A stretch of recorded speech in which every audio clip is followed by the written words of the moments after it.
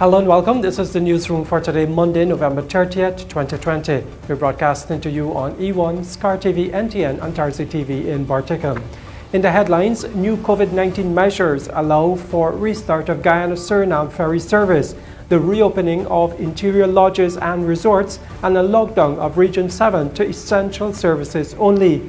A Berbice mother loses a second son to an accident. On 2017 to now, we don't lose my son with accident, we nearly lose me life.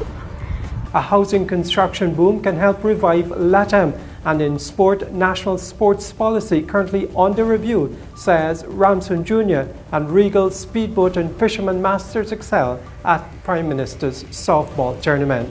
With the news, I'm Neil Marks. We're glad you could join us. After months of closure due to COVID-19, the ferry service between Guyana and Suriname will resume on December 12th. This was revealed in an updated COVID-19 gazetted order published on Monday. The authorities in Region 6, since the beginning of the pandemic in March, were faced with an illegal border crossing between Guyana and Suriname. Without the ferry service, the alternative is using the backtrack route to illegally enter and leave Guyana. But a recent announcement by the presidents of Suriname and Guyana to provide a temporary solution to resume the ferry service was welcomed by both countries. The MV Kanawaima, the main vessel, is down for repairs, and so both countries will have to decide on which ferry will be used in the meantime. Now, the local tourism industry is being allowed to reopen interior lodges and resorts under the new gazetted COVID-19 measures released on Monday. Hotels, interior lodges and resorts and tour companies are now allowed to operate 24/7 as tourism is now listed under essential services. But their operation will have to be in accordance with COVID-19 health guidelines as approved by the Guyana Tourism Authority. The 10:30 p.m. to 4 a.m. curfew remains in effect from December 1st to the 31st. Days before this announcement, President of the Tourism and Hospitality Association of Guyana, Mitra Ramkumar, had called on the government to give the sector a chance to breathe. All resorts, hotels, and other tourist attractions will only be allowed to operate on the strict COVID-19 guidelines issued by the Guyana Tourism Authority in order to minimize the risk and spread of the coronavirus when hosting clients, the order states. Further, operators of any service will be responsible for ensuring that their staff and clients comply with the guidelines. The Guyana Tourism Authority will be responsible for enforcing and implementing the guidelines, and if anyone fails to comply, the Minister of Health may close the operation of that business or prohibit any activity. Hundreds employed with the sector have either lost jobs or were laid off due to the pandemic. The tourism industry around the world is one of the hardest hit due to the pandemic. The government has imposed a travel restriction for Kuyuni-Mazuruni, that's Region 7, to prevent a further spread of COVID-19. The region, as of Monday, recorded a total of 471 cases, of which 71 are active. However, 66 of the active cases are in Bartica, the COVID-19 hotspot in the region. The new gazetted COVID-19 measures released on Monday states that non-essential travel into or out of Region 7 is restricted until the end of the year, and travel shall only be permitted where it is connected to an essential service. There shall be gatherings of no more than 5 persons, and the 6 feet physical distance between persons must also be applied. The Regional Democratic Council will be responsible for ensuring that government buildings, landings, and means of transportation and conveyances are sanitized. It was further stated that the Ministry of Health may test any person for COVID-19 and quarantine and isolate them. Meanwhile, the joint services will be responsible for securing isolation and quarantine sites, materials and goods for those sites, and they will also have a responsibility for the security of screening and testing checkpoints, provide escort for mobile teams, and ensure the security of entry and exit points, including the landings. The minister may, after an assessment of the situation in Region 7, impose any other measure to prevent the spread of the COVID-19 pandemic. Meanwhile, 30 persons were tested positive for COVID-19 in the past 24 hours, pushing the monthly total to 1,243. This is according to the Ministry of Health's daily dashboard, which currently records 5,406 COVID-19 cases in the country. Monday's new cases were recorded as follows: 2 in Region 2, 4 in Region 3, 2 in Region 4, 16 in Region 6, 5 in Region 7, and 1 in Region 10. There are currently 3 persons in the COVID-19 intensive care unit at the Infectious Diseases Hospital. According to the daily COVID-19 dashboard, there are 797 persons on home isolation and 63 persons in institutional isolation. There are 31 suspected cases in institutional quarantine. The ministry reported that so far there have been 151 deaths and 4,392 recoveries. Now, as we mentioned just now, the 3 remaining COVID-19 patients who were being treated at the intensive care unit of the Georgetown Hospital have been transferred to the Infectious Disease Hospital at Liliendal on Friday last. The patients were transferred successfully one at a time using an ambulance set up to replicate treatment for critical COVID-19 patients. For the past 8 months, critically ill patients were treated at the Georgetown Public Hospital, which only had a limited capacity. Minister of Health Dr. Frank Anthony, in Monday's COVID-19 update, said up to 29 critically ill patients can be treated at the facility. As of Monday, a total of 17 patients were actually being treated. I've started using that facility for some time now, and the persons who we had there were mostly mild patients. However, those persons would have required some form of isolation, and we have been using the facility in that way. But as of Friday, what we have been able to do is transfer all the ICU patients that we have at GPHC over to the Ocean View facility.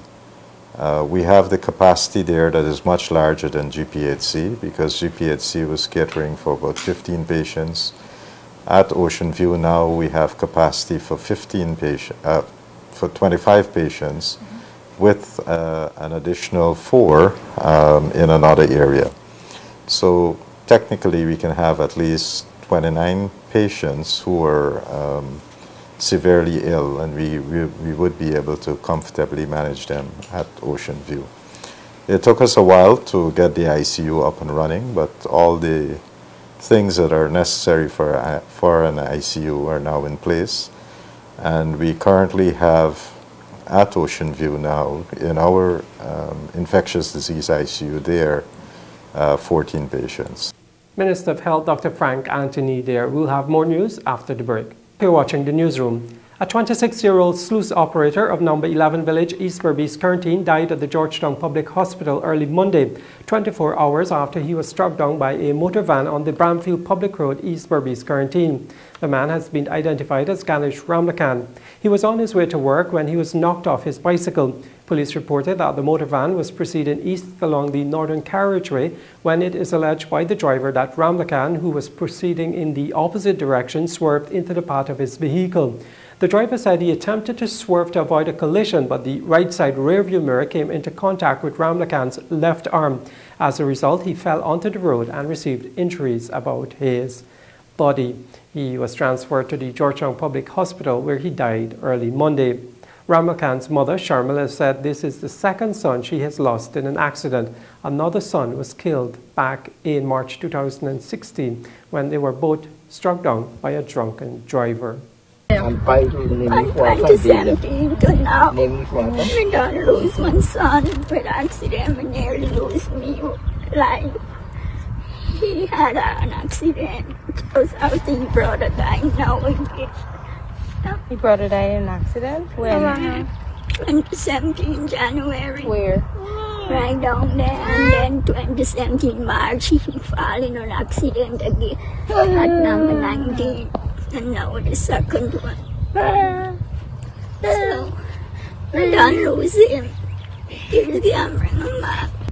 My husband is bad and get a little ways like, especially when it's drunk, he's like misbehaving, especially when they're home. But when he's sober, he's very good.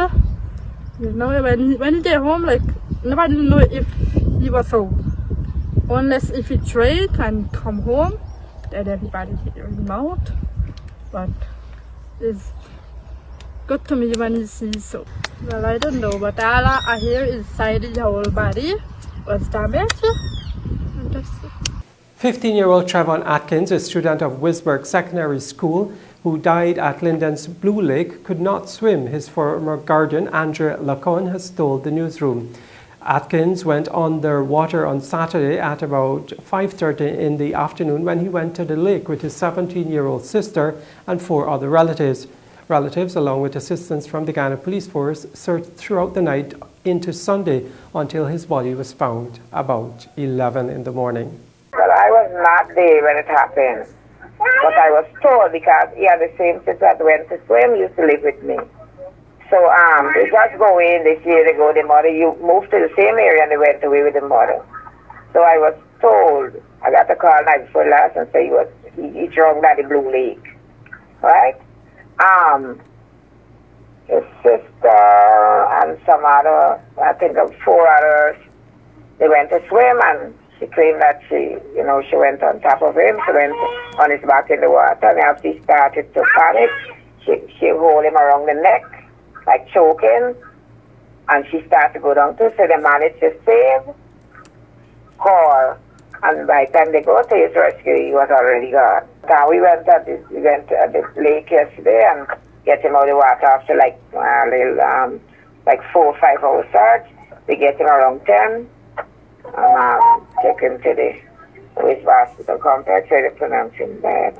The mother really can't deal with it now, she ain't saying much, she's talking to nobody. I think the sister the same thing. Not related to him, but it was like a 2 minutes walk away from me. The mother lived, but they had 9 children. She had 9 children. Let's 8 now that he died. He moved away in March. Okay. To go back to his mother? Yeah, because I think that pregnant and the stepfather was ailing. So the mother asked me to let him go to a sister. And, I still got close. He was with me anymore. He go by me, he come and take. And the sister, she left in her. I could Trevon last. I think Thursday.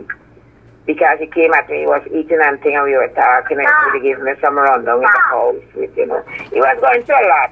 The government is pushing ahead with its plans for the development of lands for housing, not only on the coast, but in the interior regions as well. A case in point is Latham in Region 9. For Minister of Housing and Water, Colin Crowell, this is not just about fulfilling the housing needs of persons.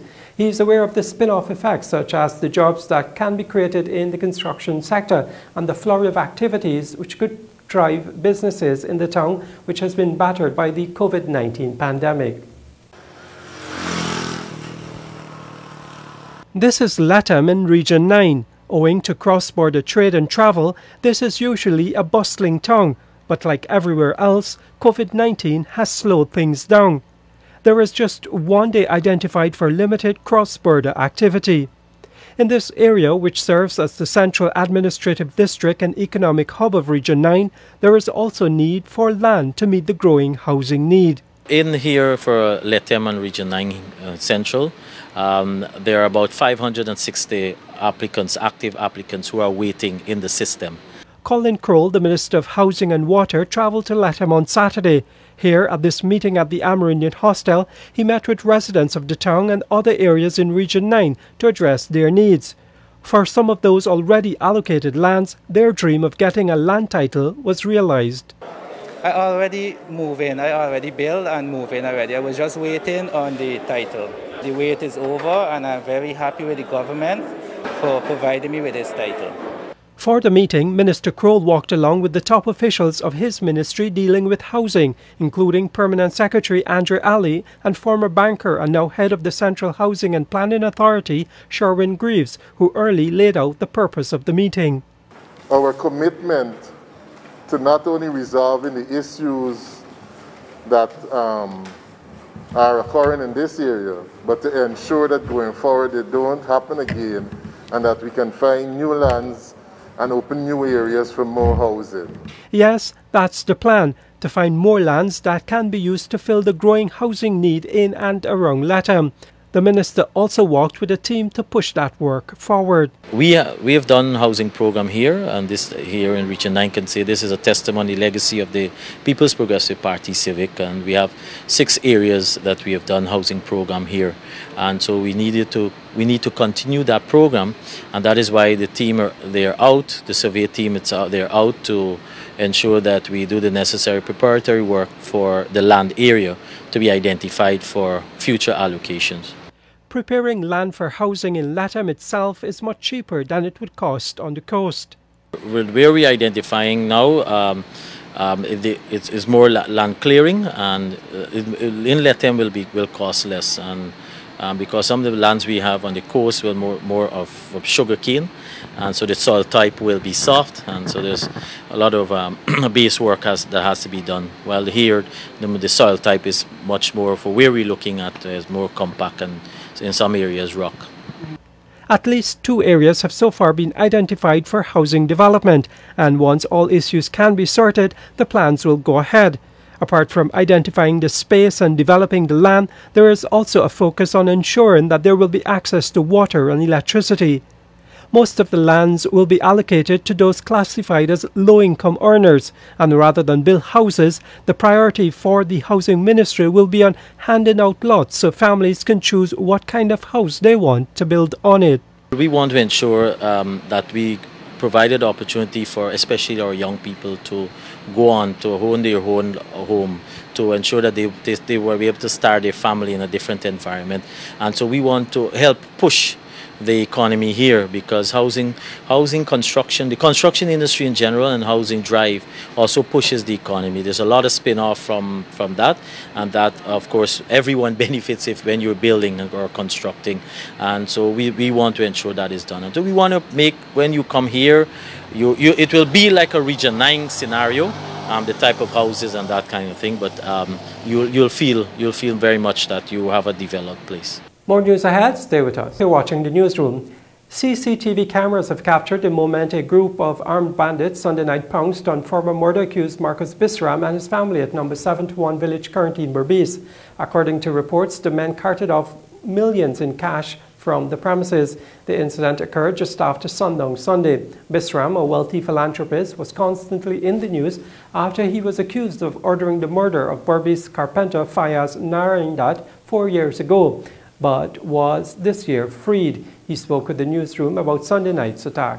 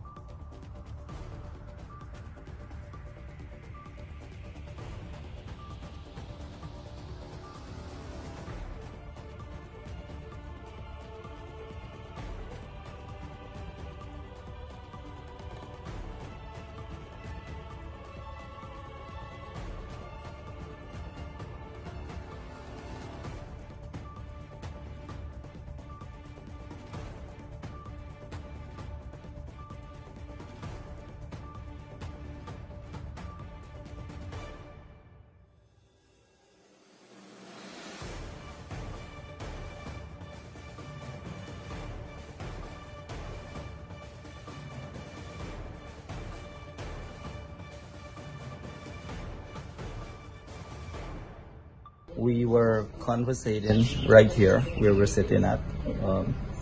It's all relatives, cousins, and aunt and uncle, and 4 masked men came in, and 3 of them had gun, and 1 of them had a machete, a cutlass, and they just came in and says, "Don't move," and they relieve everyone of their cell phones first, and then they direct us to go into the house, all of us, and then they relieve everyone there of their jewelry.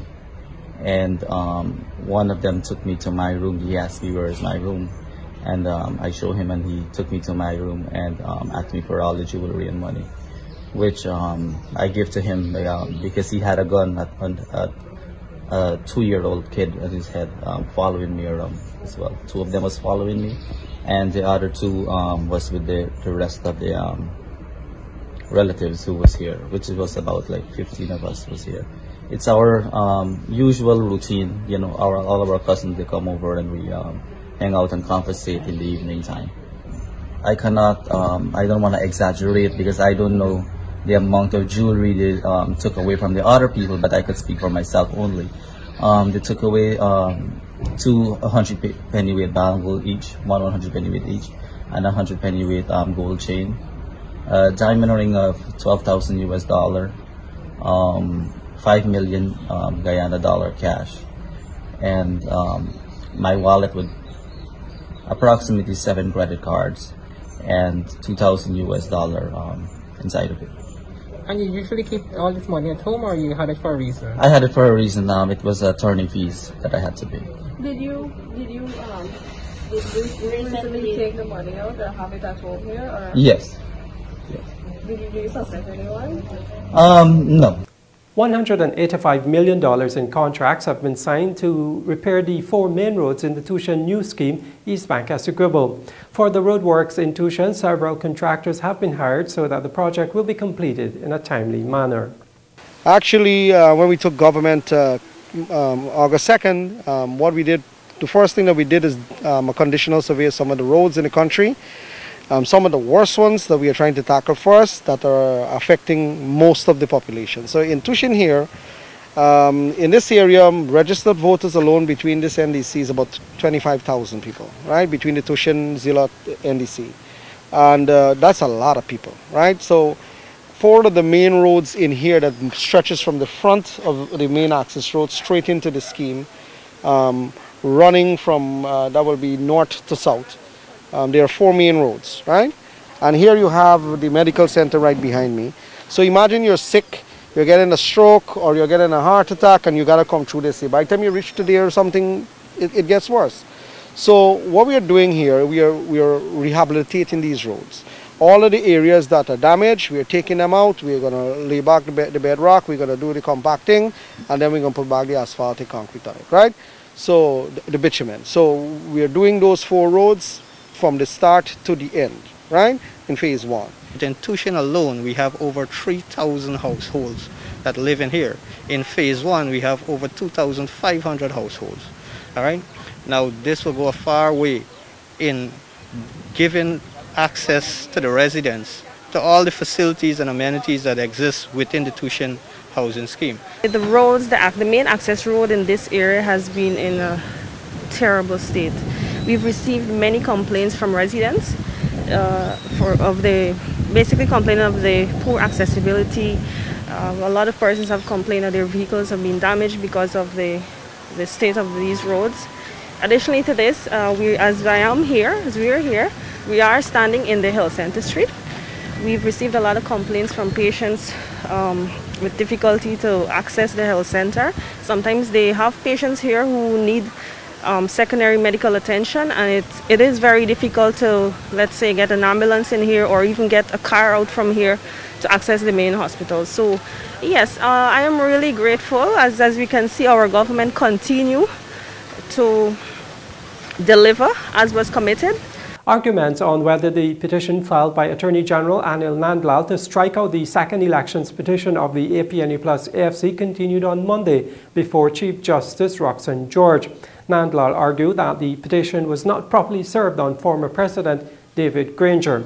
Senior Counsel Douglas Mendez, who represents President Irfan Ali and Vice President Bharat Jagdeo, also argued that the petition in itself is not serving the interests of the coalition, since it will unseat the current opposition parliamentarians and incur costs to the party to contest another election.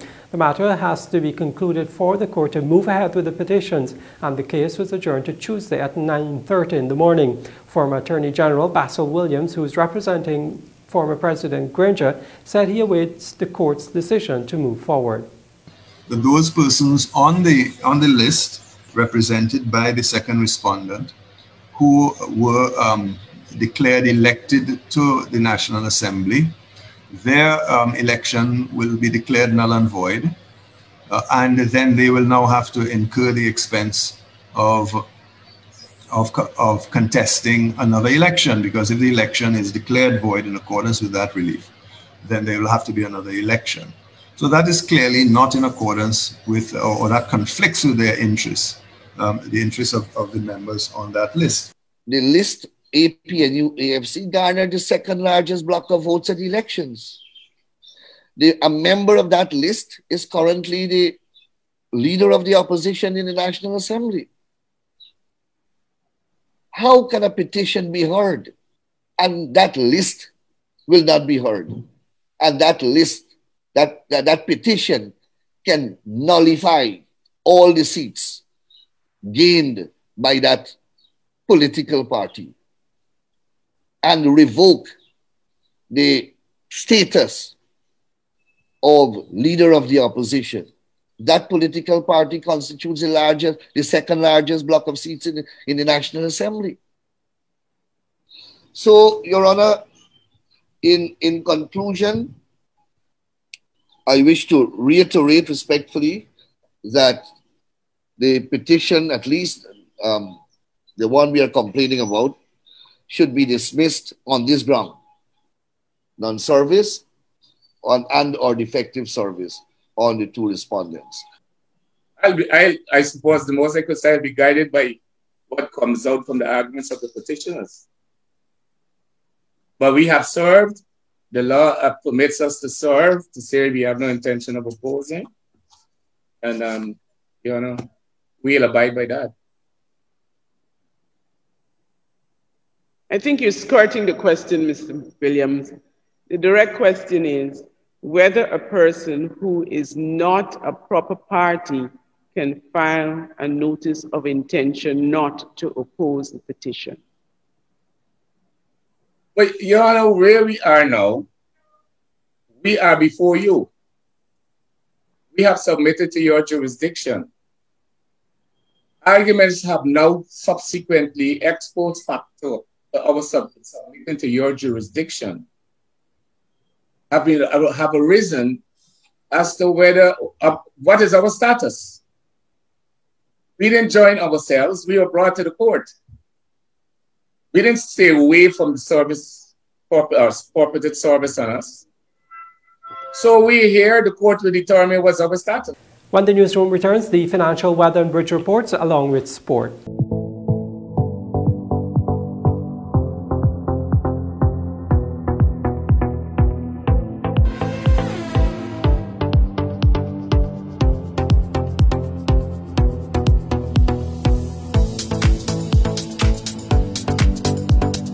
Welcome back. You're watching the newsroom and it's time for sport. The national sports policy is currently under review, says Minister of Culture, Youth and Sport Charles Ramson Jr. Giving an update on progress with the document at the weekend, the minister highlighted that a consultation process is underway to help chart a way forward. The sports policy now is currently being reviewed. It's going through a very serious process of consultation. I'm also personally looking at the sports policy to see that it reflects the mission and the direction of the ministry.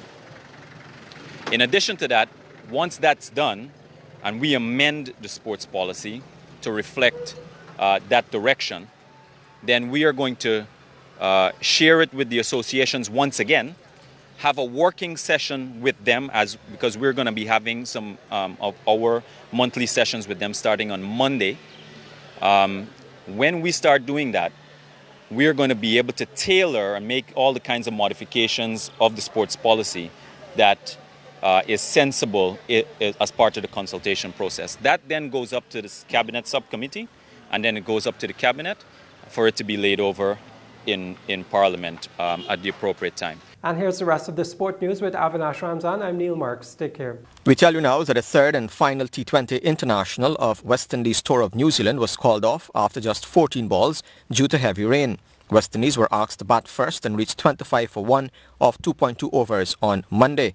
Brandon King hit a 4 and a 6 but fell for 11 off 7 balls. At the break, Andre Fletcher was not out on 4 and Kyle Mayers unbeaten on 5 in his second innings at this level. New Zealand won the series 2-0 following their wins by 5 wickets in the first match at Eden Park on Friday night and by 72 runs in the second contest at the Bay Oval on Sunday afternoon. The two teams will now travel to Hamilton for the first test match at Seddon Park starting on Wednesday at 6 p.m. Caribbean time. Over 50 team Regal Legends won their second consecutive Prime Minister's softball T20 title. Ariel Speedboat won their third All-Stars title out of 4 tournaments, and Fishermen Masters got their first at the Everest Cricket Club ground on Sunday. Akeem Green reports. Chasing 127 for victory, Regal Legends strolled to the target in 16.5 overs, compliments of a solid 5-1 from a His Chunilal who struck 3 maximums and 4 fours. He was backed up by an unbeaten 27 from Ralof Baker. Simangal Yadram was the pick of the bowlers for Savage Legends, whose 125 for 6 was built on a Deer's 31. Eric Thomas took 2 for 11 for Regal and had good support from Yesu Persaud 2 for 14 and Mahendra Hardial 2 for 28. Thomas won a 55-inch 4K smart television for his Man of the Series exploits. He took 5 wickets and made 255 runs, inclusive of 2 centuries. Hardial, was also the captain, told Newsroom Sport after the game he was pleased with his side's continued success since the over 50 category was introduced. We were making this a habit, you know.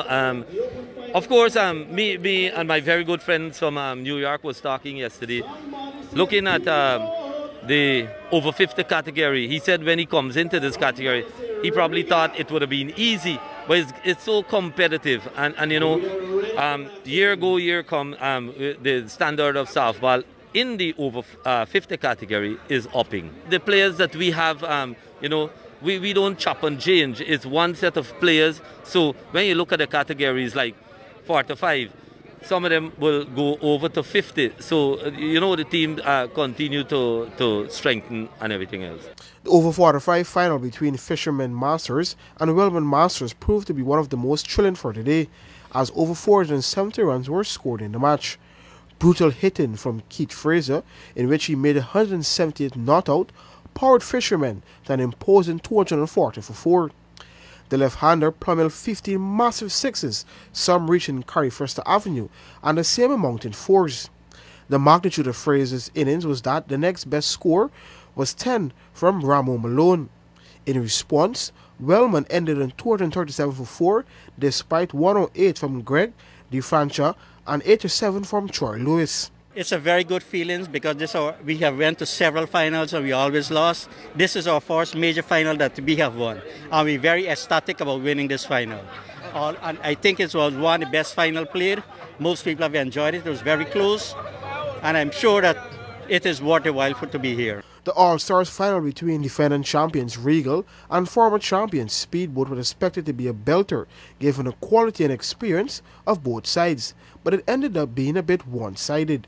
Regal initially kept the arch-rivals in check at 109 for 5 at the end of the 15th over, until Amir Yusuf produced a squash-buckling performance in which he got them 68 of the last 4 overs to an eventual total of 201 for 6. Yusuf made an unbeaten 5-1, hitting 1 4 and 7 sixes from just 13 balls in a 79-run partnership with Safras Karim, who battled the early accuracy of Regal to come out unbeaten on 7-1, striking 1 4 and 5 sixes. In the chase, Regal were on par with 28 without loss in 2.1 overs until rain forced a break in play. That break proved to be the charm for Speedboat, who came back rocking back with quick wickets and tight bowling. Richard Mr. Cricket Latif struck 1-6 in his 9, while fellow opener Fazal Rafiq made 25. Delroy Pereira top scored for Regal with a 34-ball 47, hitting 3 fours and 4 sixes, and got support from Avinash Mohabir, 22 not out, and Ricky Sargent, 21, but their runs came much too slow given the required rate. Ian Ivan took 2 for 29 and Kishore Smith 2 for 30, which limited Regal to 170 for 6. Yeah, happy. First man for win three Prime Minister Cup in a row. Happy man. Thanks to the Almighty. Thanks to Amir, thanks to Yusuf, Safras Karim. The two of them power great innings, 6-something in 3 over 4 weeks, and put we in a nice position that we could win the game. Thanks to those guys. For the newsroom, Akim Green. Sport Minister Charles Ramson Jr. said that while a National Sports Commission board will be appointed, no specific time frame has been set for the appointment of those members. Names have been put forward, the minister noted, and those submissions are currently engaging the attention of Cabinet. As it relates to the Sports Commission, we had gone through a number of variations for persons. It's something that the Cabinet is paying attention to.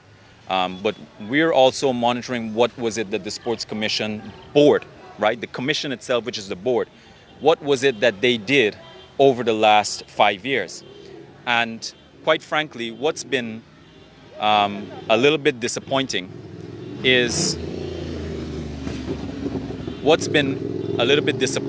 and also concerning for me as somebody who has to appoint another board is if you've had a board that hasn't done anything, then you've got to get to the bottom of why it hasn't done anything before you start making hurried decisions about what it's going to be done. Because we give this subvention to this quote-unquote commission, but it's really the ministry that has to process all of their payments, but it's still the body has to be accountable. Having said that, I'm the minister responsible for having the allocation being done, which means that I have to be able to account as well for the subvention that they receive. And that's why being satisfied that the Sports Commission is functioning the way that it should, being satisfied as to the explanations why it is that it did not function the way that it did as the board, and then being able to make the appropriate appointments as the time goes by. However, as you would see, that even in the absence, sports has now got the energy, it's got the intensity and the passion being led by the ministry, first time in a very long time, and we're proud to know that we're doing it this way. We are going to be able to hand over to a sports commission in not too distant future. I can't put a specific time frame on it. Finally, in sport this evening, prosecutors in Argentina are investigating Diego Maradona's doctor for possible manslaughter following the footballing legend's death 5 days ago. Police in Buenos Aires have searched the house and private clinic of the doctor as they try to establish if there was negligence in Maradona's treatment following surgery. The 60-year-old died of a heart attack at his home where he's The 60-year-old died of a heart attack at his home where he was recuperating. His daughters have pressed for details about their father's medication. Maradona had a successful operation on a brain blood clot earlier in November and was due to be treated for alcohol dependency. The doctor has stressed that he's cooperating with the authorities and that he had done his best for Maradona until the very end. And with that, we've come to the end of the news for this evening. My name is Avinash Ramzan. Thanks for watching.